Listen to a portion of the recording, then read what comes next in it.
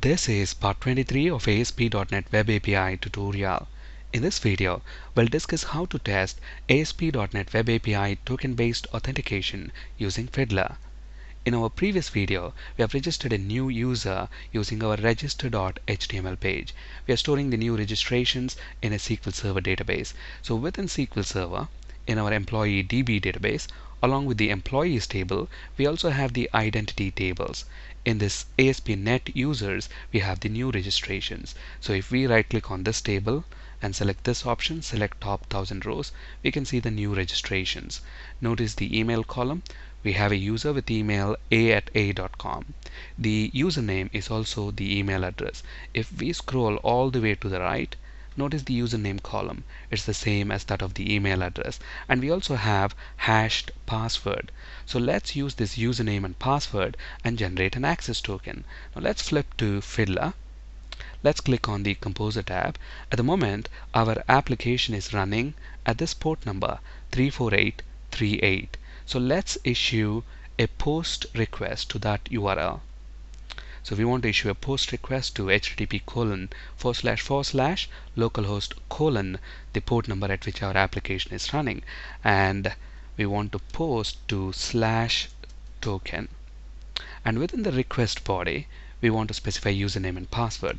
So username equals a@a.com ampersand password equals the password that we have specified during registration, which is test123 exclamation. And we also need to specify a grant type.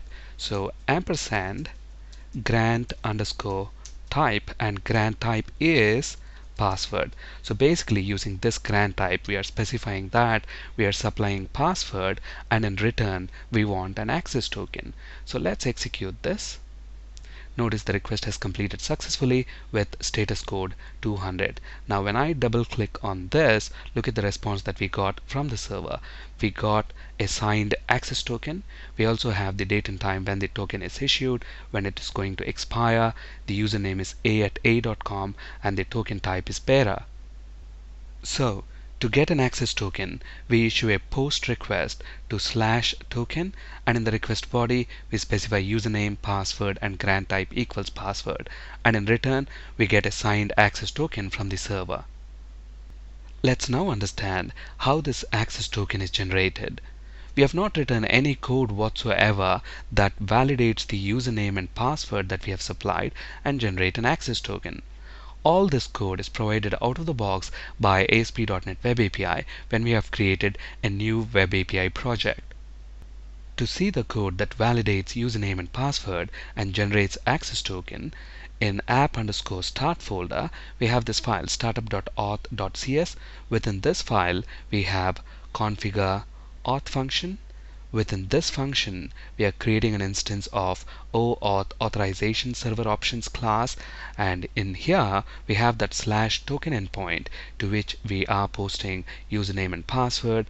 We are also specifying the token expiry using access token expire time span property, and in this case the token expires 14 days after it is issued. So if you look at the access token that we got from the server, notice it is issued on 2nd December and it expires on 16th December. So it expires 14 days after it is issued. We can always change this property to meet our application needs. So for example, let's say we want the token to expire 1 hour after it is issued.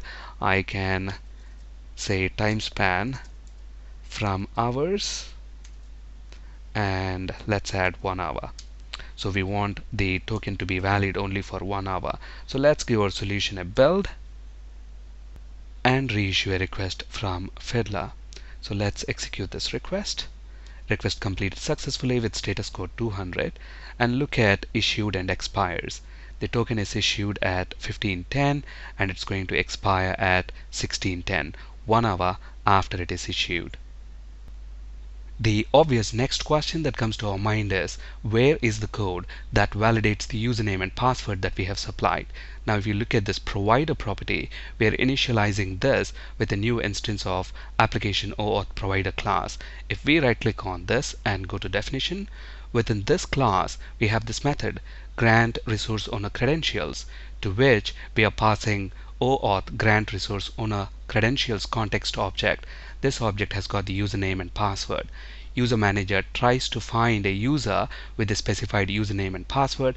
If it doesn't find any user, it returns an error. The username or password is incorrect. If it finds a user, then it creates a claims identity object, which in turn is passed to authentication ticket, which is going to create a ticket, and that is passed to validated method, which generates the access token. Now let's use this access token and retrieve employees data by calling the get method of the employees controller. So let's go to the composer tab. We want to issue a get request. With a get request, we don't need to have a request body, and we want to issue a get request to /API/employees. At the moment we are not passing the access token, so when we execute this, notice we get 401 unauthorized as the response. That's because the employees controller is decorated with authorized attribute. This means every request needs to be authenticated. So with every request we need to pass the access token, and to pass the access token we are going to make use of authorization header. So let's flip to Fiddler one more time, and on the composer tab we want to pass the access token. So let's use the authorization header, and the value for this is going to be bearer. So basically this word tells that we are sending a bearer token, and let's copy the access token. So here we have the access token. Let's right click, copy that and paste that in a notepad, and let's cut just the access token value and specify that on the composer tab. Alright, so we are passing the access token as well. So let's execute this. Notice the request completed successfully with status code 200, and we get the employees data as expected. So to pass the access token from the client to the server, we use the authorization header.